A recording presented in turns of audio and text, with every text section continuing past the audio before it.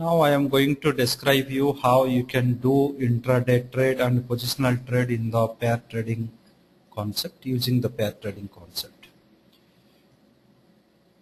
In this presentation I will be describing what is pair trade, how you can choose a pair of stock for trading, what are the important statistical parameters you need to study for the pair trade, how you can initiate the position, how you can protect the position, and what is the process of exiting the position.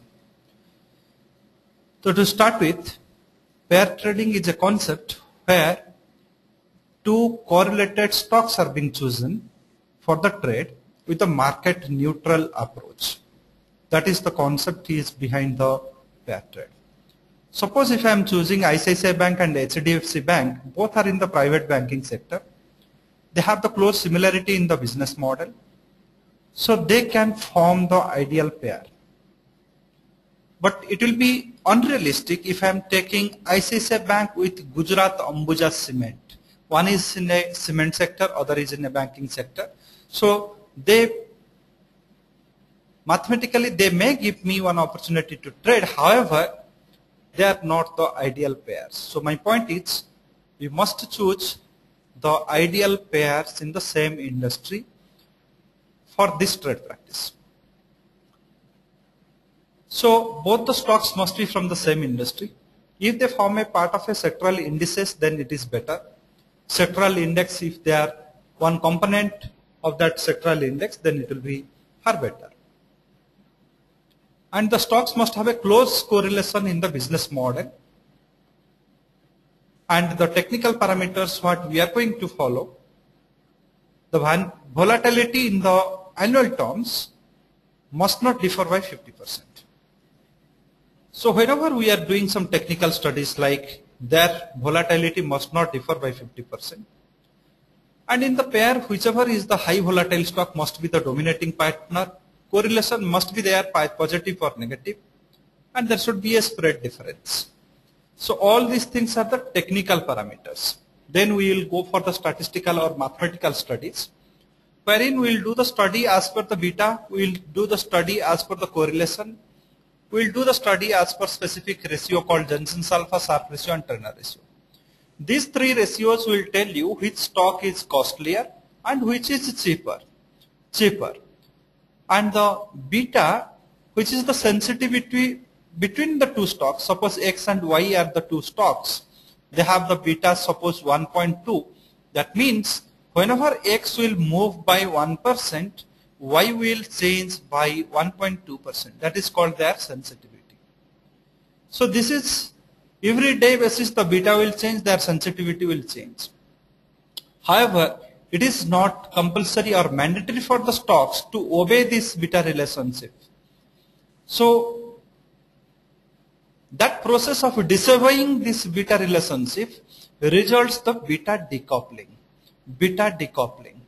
So the concept which you may use for the pair trade is Jensen's alpha, Sharpe ratio and Turner ratio to know the expensive or cheapness of the stock.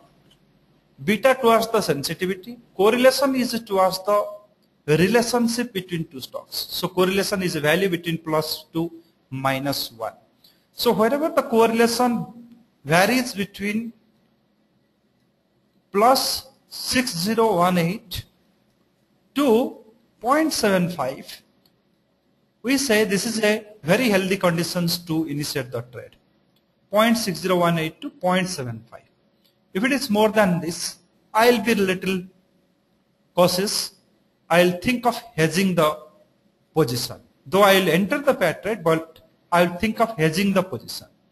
If my correlation is less than 0.5, then I can think of not entering the trade. So correlation, the relationship's strength, the strength or the power of the relationship which will guide me towards the trade initiation process. Then we have the second parameter which is associated with the trade initiation process, how we can initiate a trade. So trade initiation process can be derived from any one of these four processes. One is if the current spread is above or below 2% of mean spread. Correlation changes from positive to negative. Correlation increases or decreases by 50% from its previous recorded value. Or beta shows some decoupling nature. Any one of these things, if it varies, then we can take it. So all these things to do manually, it is slightly difficult.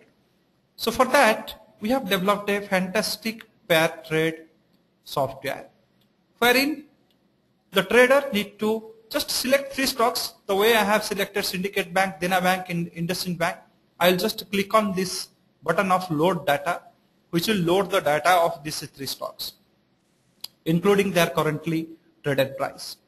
Then I will be doing the analysis, either intraday analysis or positional analysis. So once I do this analysis, so here I will get all results associated with this. I will get the volatility associated with these 3 stocks. I will get their Sharpe ratio. I will get their trainer ratio and Jensen's alpha. And also I will get their beta and alpha values. So these are the things I am going to get from this. So then also I will be getting their pair analysis. What the Jensen's alpha recommends for this pair. What Sharpe ratio recommends for this pair. What trainer ratio recommends for this pair. Also beta decoupling, what it recommends for this pair. So all in all, I can say you the stock which is having the higher Jensen's alpha, Sharpe ratio and trainer ratio is expensive as compared to the stock which is having lower Jensen's alpha, lower Sharpe ratio and lower trainer ratio. And beta decoupling also has some values associated with that. So every day basis some decoupling will be created and it will be accumulated till the day when you are going to analyze. On that accumulation also we will find out if the net decoupling is having a good value to award us, then only we can enter the trade or else not. So this is the process of fair trading. So I have taken specific readings. Today I am recording this event on 1:52 time and of 16th May. So I have taken one analysis of same Syndicate Bank and IndusInd Bank and Dena Bank at the time of 9:55 when the IndusInd Bank was quoting at 522, Syndicate Bank was 134 and odd. 16th May, and it has recommended me for intraday pair trade analysis.